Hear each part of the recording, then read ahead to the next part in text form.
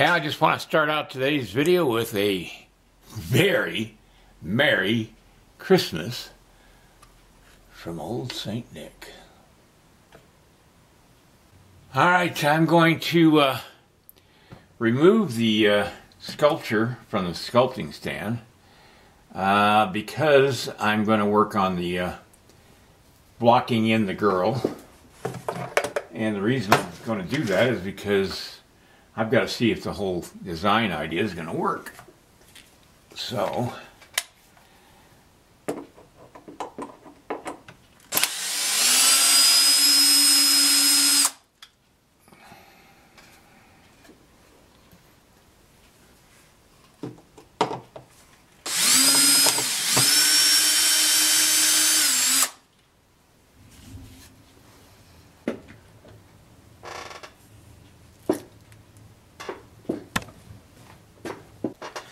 I'm going to be using two figures that are anatomically correct as far as structure, bone structure and all that stuff.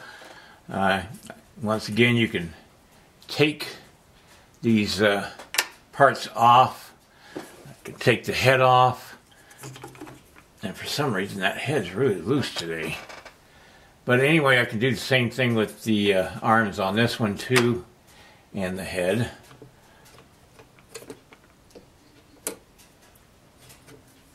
And I love this one because it shows the skeletal structure, and they're both amazing maquettes. They're both from sculpture. No, wait a minute, it's from anatomytools.com, not sculpture. Anyway, this one's on a revolving base.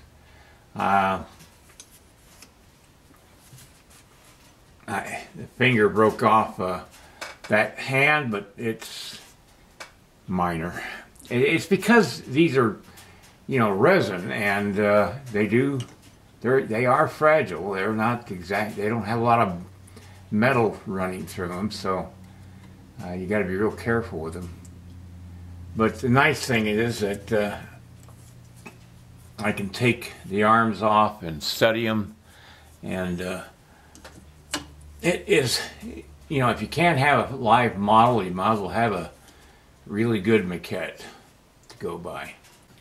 By the way, both of these figures are 23 inches tall, the same scale or height as the male figure, that large one I have. Let's put this on there and see how she looks. Oh yeah. I like that. That's going to work out just fine. Just got to figure out what to do with this hand and this arm. But that will be for another time. And not right now. I think I got an idea of my head forming, but I'll put that off for another day.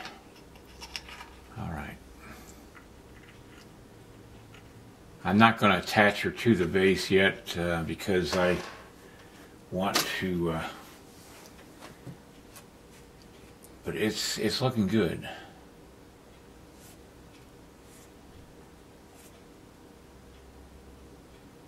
May just have her leaning this way just a little bit more. I don't know, but I'll work all that out next time.